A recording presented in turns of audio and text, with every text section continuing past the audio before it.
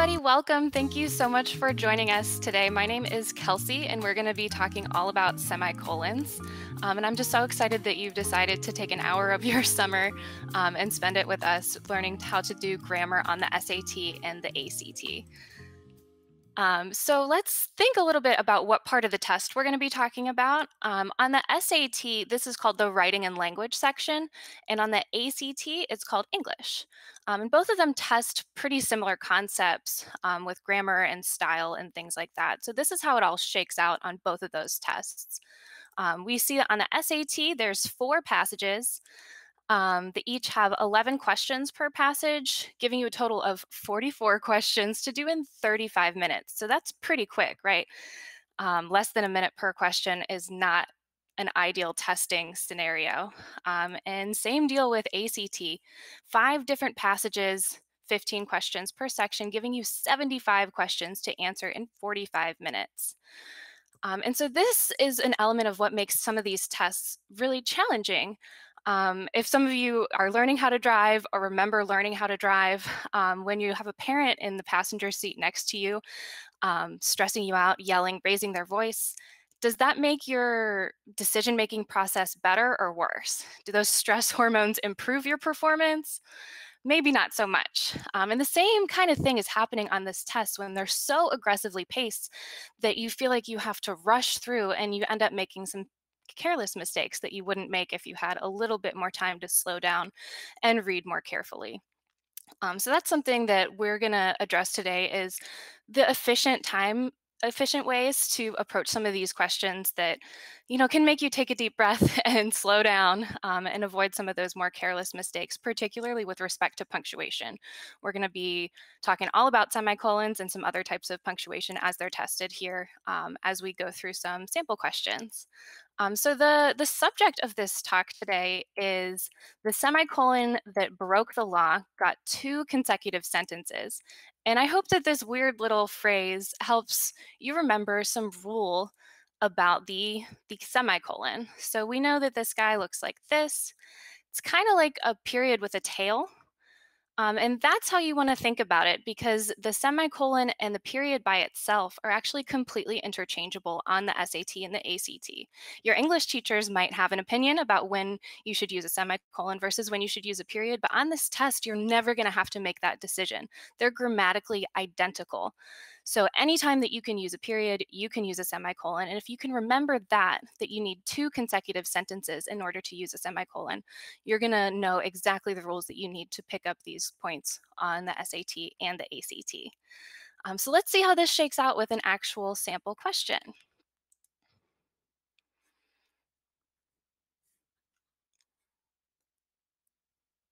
There we go. So this is a pretty classic ACT English question, such that there is no question.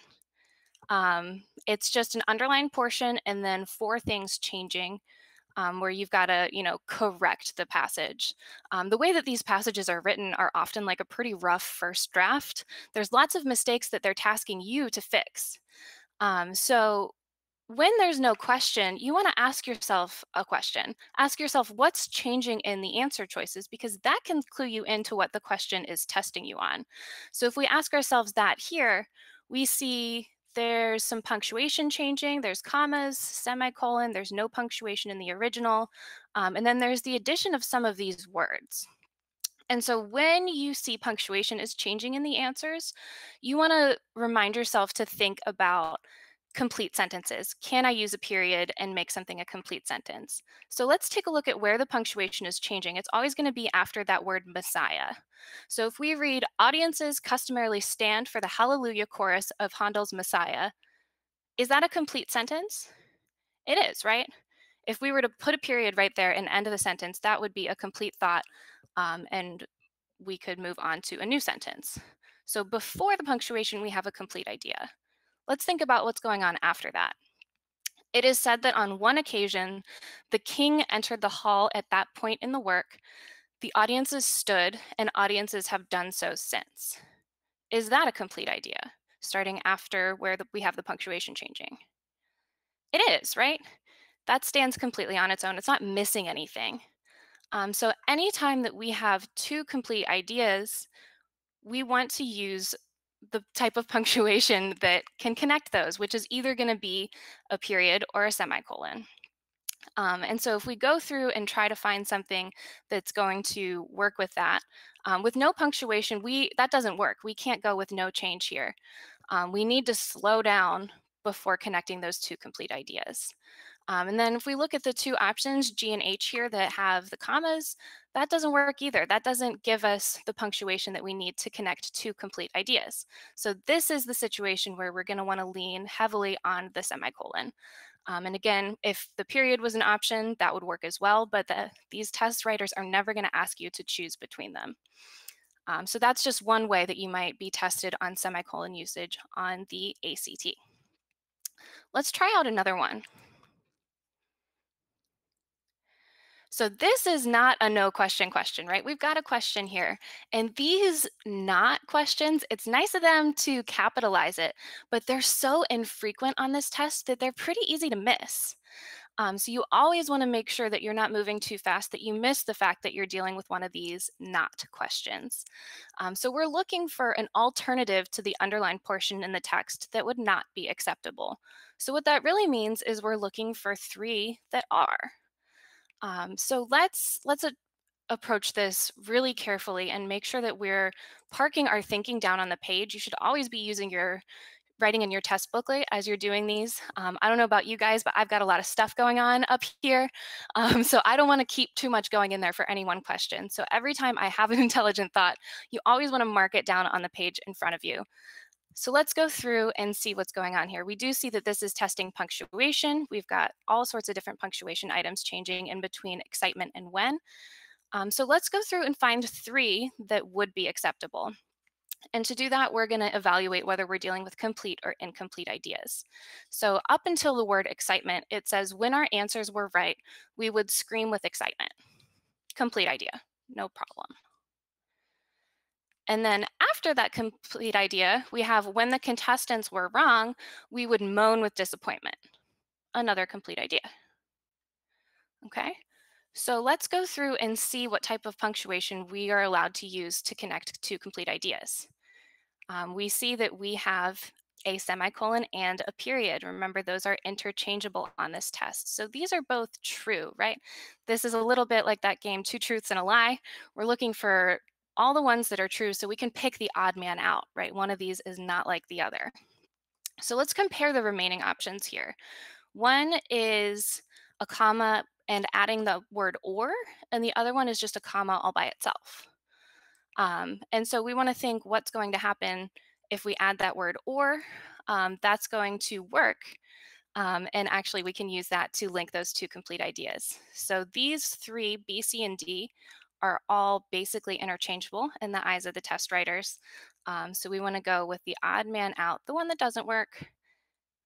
Answer A, just the comma by itself is not okay to connect two complete thoughts. Okay. So that's another way where we might see the semicolon come into play. Remember, anytime you can use a period, you can use a semicolon. Got another one on deck here. Not a question, so we see, again, punctuation changing in the answer choices. So we see it's coming after the word school. So that's where we want to start to think about complete versus incomplete ideas before and after, where we see that punctuation is changing. So before we see Jonah, the valedictorian of his senior class, believes that only one factor contributed to his success in school. Complete or incomplete idea? That one's complete, right? If we were to throw down a period and end the sentence there, that would be totally fine. What about after? His commitment to hard work. Not quite, right? Not quite a complete idea. So we have to consider that when we're selecting punctuation. What can we eliminate right now? Well, we have to use a semicolon to connect only two complete ideas. So we can eliminate no change. If you read it through originally, the first time you go through and you recognize right off the bat that something's wrong here, you trust your gut, cross off the no change, use the process of elimination to help you. Don't come back and reconsider an answer choice that you've already decided was wrong. Do yourself a favor, park your thinking down on the page. So we know that that's not going to work. Um, what else can we have eliminated at this point? Um, if we add that word being, is it helpful? I see Shadna typing here. What's the rule of the colon? Aha, you're one step ahead of me. We're going to learn that actually. So the rule of the colon is going to be the same as the rule of the hyphen, the single dash. And so you can think about these together if you want to remember what punctuation rules are equivalent. If you mesh them together, you get a little division symbol. So that's one way to remember that a colon is the same as a single dash. And the rule with a colon is that it has to come first with a complete idea. So after a complete idea, we can use these two. And after that, it can be complete or incomplete.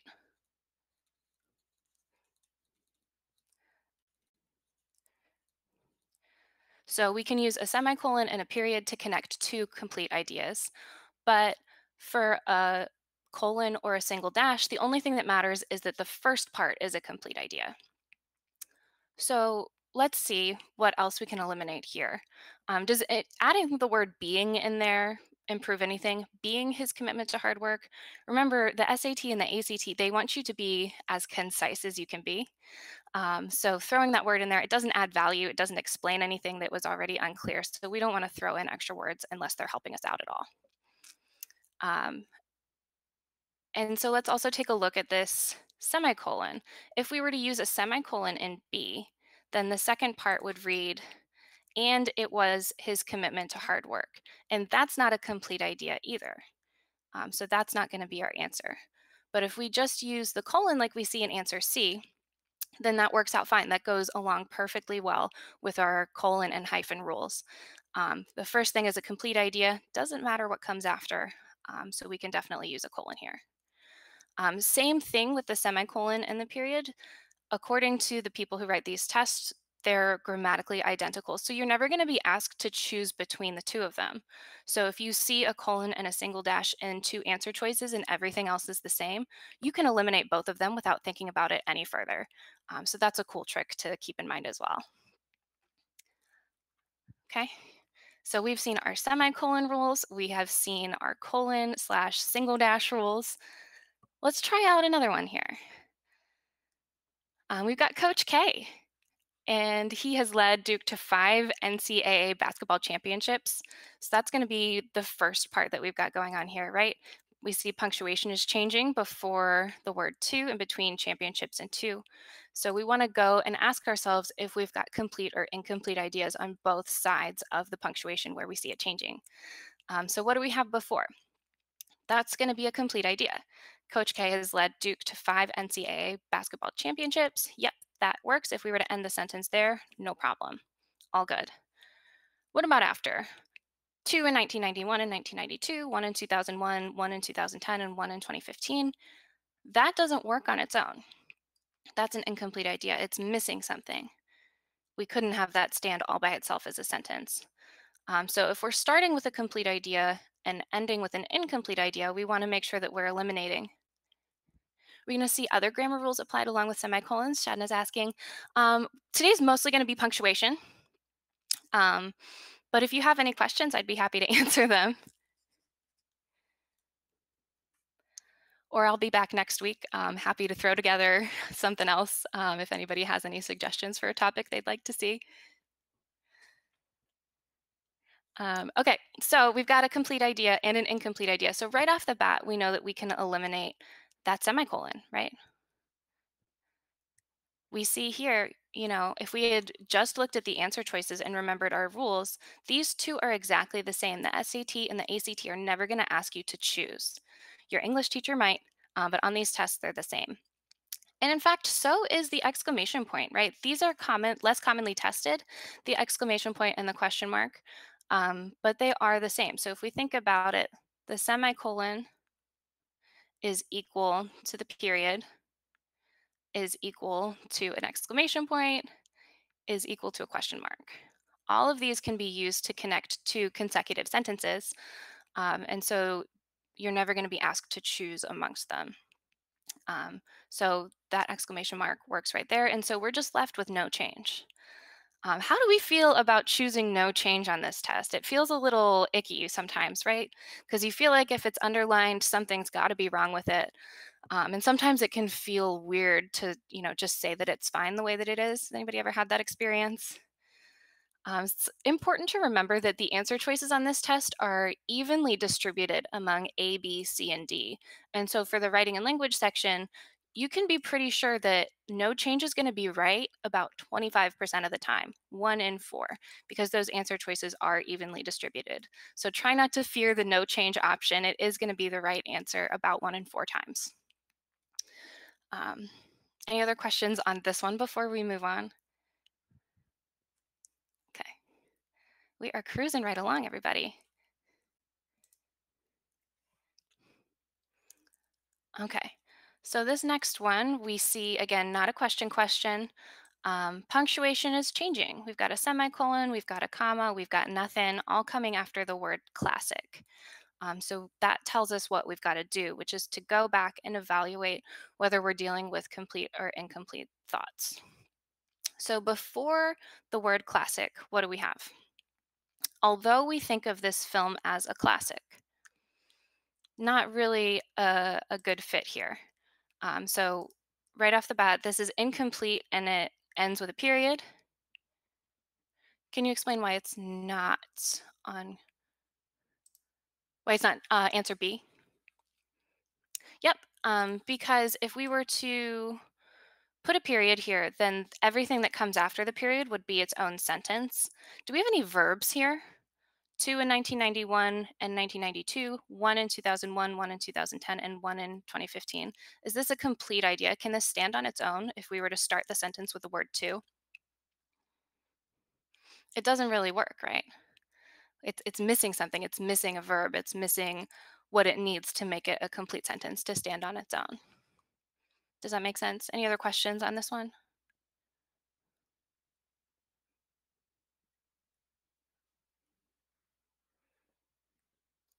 Okay, well, we're good.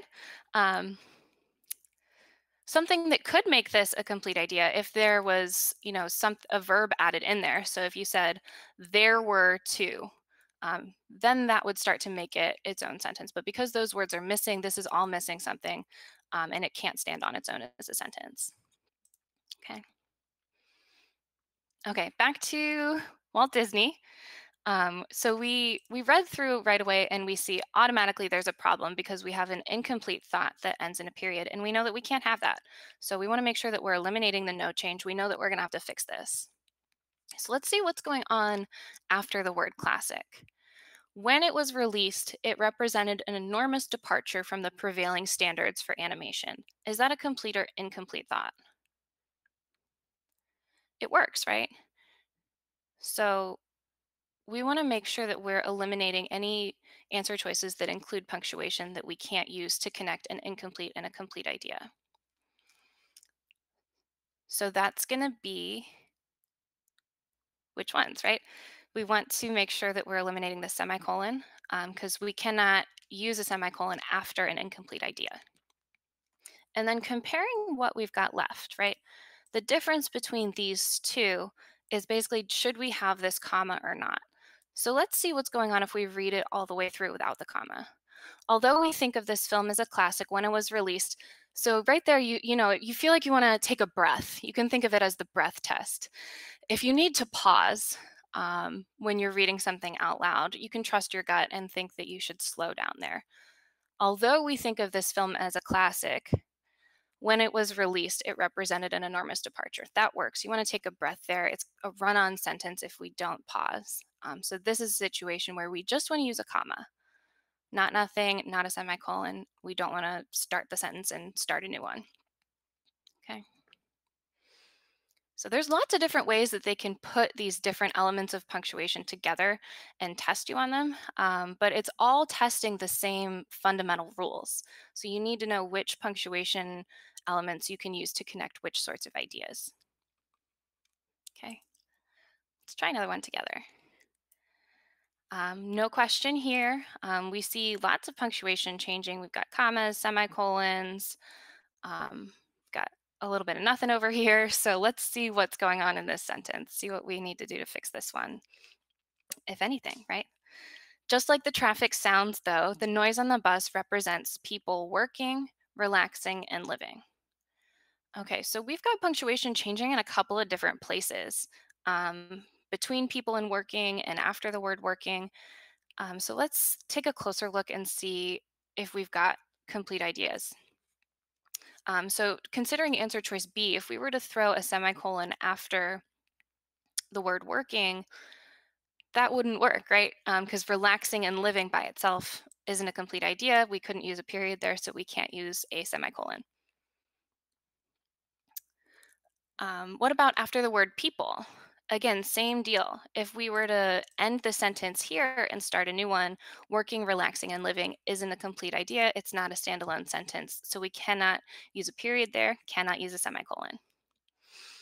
Okay, so now let's compare what's left. This is how the process of elimination can really beautifully help lead you to the right answer on this test, because sometimes it's a lot easier to spot a wrong answer than a right one. So let's compare what we've got going on with the remaining two choices. Should we slow down after people or not? So let's reread it. The noise on the bus represents people, working, relaxing, and living. Does people fall into that list at all? Not really, right? So this is going to be the case where we don't want to take a pause right there. We want to go with it as it is, another element where we're going to be going with the no change. Okay. So just because you know the semicolon rules, just be careful not to be, sprinkling them in everywhere. You always want to make sure that wherever you could use a semicolon, you could use a period. Okay. Let's try another one. No question here. We see punctuation changing. We don't see punctuation changing, do we? We see words changing, and one of them gets a comma, one doesn't. So let's see how the change of these words is actually going to be impacting the punctuation that we want to use. Let's see what's going on here. People watching is one of my favorite things to do. I like listening even better. So right away, we can eliminate no change because we have two complete thoughts. People watching is one of my favorite things to do. We could end the sentence right there. I like listening even better. That's good too. Two complete ideas, we can't separate them by a comma. But if we look at the answer choices, we have to have a comma there. So we need to consider which of these words is actually going to be okay to use in between two complete ideas. And this is introducing another grammar rule. So we know already that a semicolon is equal to a period, is equal to question mark. Why are there no commas between released and it? Looking on the back one.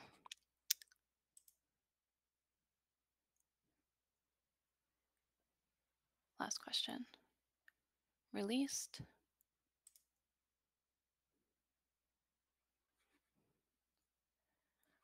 Okay, so that's a good question. So we notice that the answer that we chose drops the comma after released.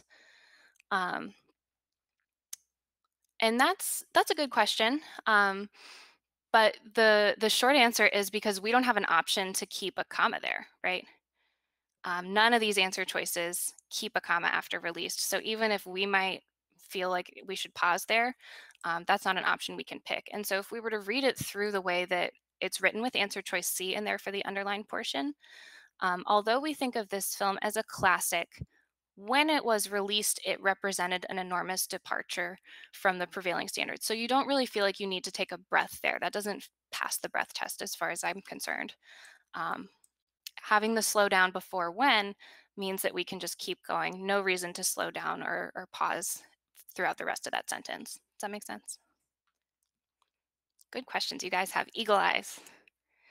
And that's part of the reason why we're spending so much time looking at the answer choices. You want to try to resist the temptation as you're reading through to fix it on your own, like autocorrect does when you're typing too fast on your phone. Because a lot of the times, the answer that you would choose to fix whatever the problem is in the underlined portion isn't going to be an answer. So you just want to pick the best one among the options that you have and not try to solve this on your own. This is a multiple choice test. You want to use that to your advantage and not do too much work on the side. Super good question. Okay, let's go back to the people watcher, right? Okay, so we know already we've got semicolon equals period equals question mark. All these things can be used to link to complete ideas. And we're going to add something else to this list. And that's going to be a combination of things. It's going to be a comma plus a fanboy word, your fanboys. So if you're not familiar with these words, this is for and nor, but, or yet so. All of these words in conjunction with a comma that precedes it can be used to link to complete thoughts, just like a semicolon, just like a period. So in this case, we know we have two complete ideas, so we need to pick a comma and one of these words to link them. And so we see, nevertheless isn't on the list, however isn't on the list, but is. So this one's going to have to be C. The comma plus one of those fanboys is interchangeable with the semicolon with the period. So same thing applies here. You're never going to be asked to choose if a semicolon is better than a comma plus a fanboy. So if you see two of those where everything else is the same, you know that you can eliminate them both, and that's a really satisfying thing to do. So we have completed our list of punctuation that we can use in this case. So let's try another question. We're back to Jonah. We see that we've got punctuation changing and words, comma, semicolon, comma, and the words afterwards are changing. So let's see what's going on here. It was a top priority for Jonah to do well in school. Is that okay? Is that a complete idea? Yep. And then afterwards, that's when the words start to change. But his love of friends, family, and sports were just as important. His love of friends, family, and sports were just as important. Yeah, that works. Kind of a complete idea. But if you're reading through, this word by kind of throws you for a loop if you read it out loud to yourself. It was a top priority for Jonah to do well in school by his love of friends. Like, that's not the right conjunction here. So if it sounds off, let's eliminate that no change right off the bat and then go hunting for a way to fix it. And so this is the same type of thing, right? We have two complete ideas. And so we need to have the type of punctuation that we can use to link those. So this comma in the word whereas isn't on our fanboys list, is it? So that's not going to work if we throw the word whereas in there.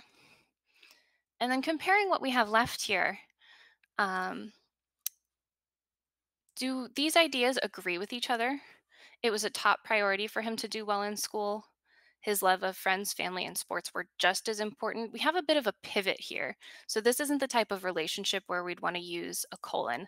The better option here is to introduce kind of a contrast word with the word but. So using the comma and the fanboy word, we can link those two complete thoughts. We could use a period there and it would work fine. And so that's the one we want to pick here to introduce that contrast between those two thoughts. So we've been going through these questions, seeing how semicolons and all sorts of different punctuation can be tested on this test. And we've learned that a hyphen is the same as a single dash, which is a good thing to know, and all the other different sorts of punctuation that we can use to link to consecutive complete sentences. And so this is actually the last question that I have ready to go today. So I hope that you guys all, found some value, learned something today. And I'll hang on for questions, of course. But I just want to thank you so much for your attention and for coming to hang out with us. We'll be back same time next week, of course. And it's really just a pleasure to be able to share some tips and tricks for those of you that are going to be out there taking standardized tests, hopefully in the near future.